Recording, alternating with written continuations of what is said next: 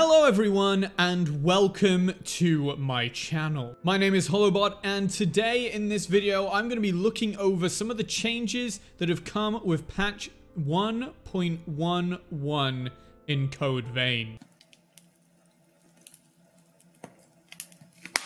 Before we begin, I would like to do a quick plug for my other social medias. Currently, I stream 3 nights a week on twitch.tv/holobot_. This week, that being the week beginning the 18th of November, I will be streaming Dark Souls 1 on Wednesday and Thursday from 6 PM to 9 PM GMT.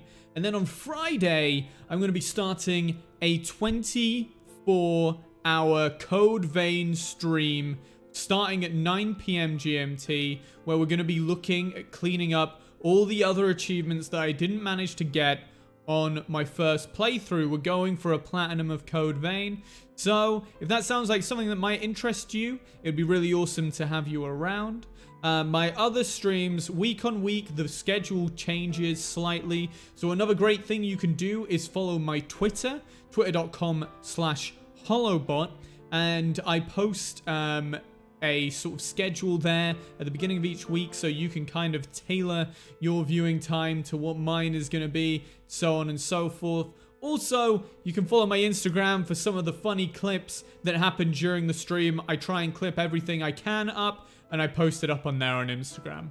So links to all those will be in the description down below. Okie dokie. So what does this patch bring? Well, unfortunately, not a lot. As far as I can tell, we're just looking at bug fixes this time around. So those of you looking for some new features or extra content, generally for the character creator, that seems like the most popular part of the game right now, you are going to be sadly disappointed. Nevertheless, we are going to go over the patch notes, and I'll throw them up on screen while we read through them. So this is how it reads, and sorry if my eyes avert, I am going to be reading it off their post. Don't worry, the message that's coming up on the screen, probably over there, is completely copied and pasted, although I will leave a link to the blog post as well in the description down below, just in case you don't believe me. But let's go. So patch 1.11 is coming today for Code Vein. The update implements the following: fixing a bug of which the guest gets an application error when the host changes partners at Missile during multiplayer mode. Obviously, with patch 1.10, they added the ability to change your companion at the Missile rather than having to go all the way back to home base to do this. Presumably, the bug didn't exist before because that wasn't possible, and now that the bug is there, now that the feature's there, sorry, they hadn't really anticipated this bug coming about. Fixing a bug of which certain entrances cannot be entered while activating Gift Final Journey.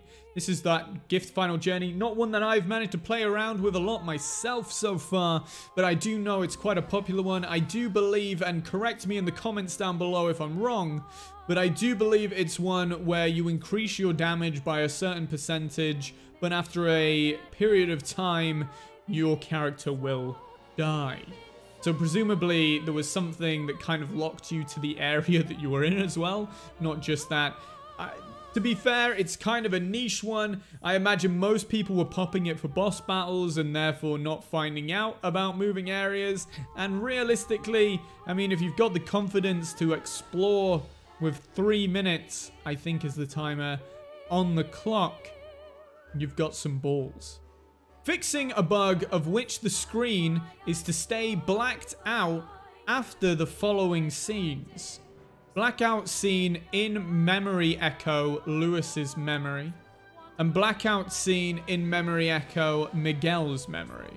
So if you've been having problems with either of those during your playthrough, not something that I've experienced myself, but just in case, it's worth going back. You can continue now. Congratulations, you can now beat the game. you could beat the game anyway. Why did I say that? You just ignore those things. You can unlock more of their gifts, I guess.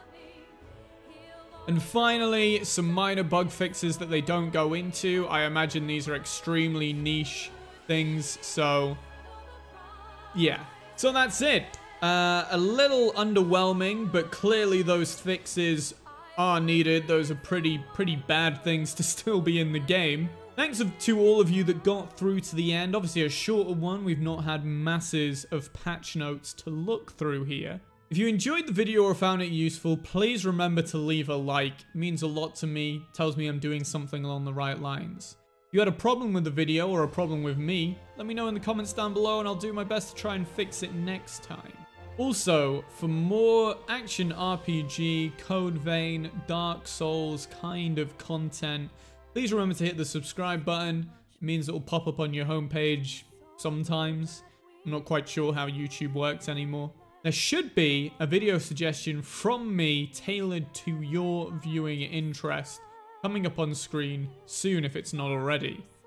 Please go and check that out. If you enjoyed my content, maybe you'll enjoy that one too. And if not, thank you for spending even a moment of your time on my videos, and I'll see you in the next one, guys.